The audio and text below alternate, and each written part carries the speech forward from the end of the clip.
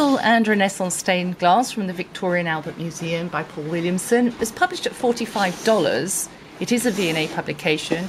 We have a US version of it, first time discounted into Britain, and through bibliophilebooks.com is £11. There are over 100 colour recreations of the V&A's extensive collection of stained glass. It's a treasure trove of information and real beauty, with plates from Canterbury Cathedral, Winchester, the Abbey of Saint-Denis and Sainte-Chapelle in Paris, iridescent Gothic examples from the Rhine Valley and from the 16th century abbeys of Mariawald and Steinfeld, and examples from Zurich, Bruges and Cortona in Italy.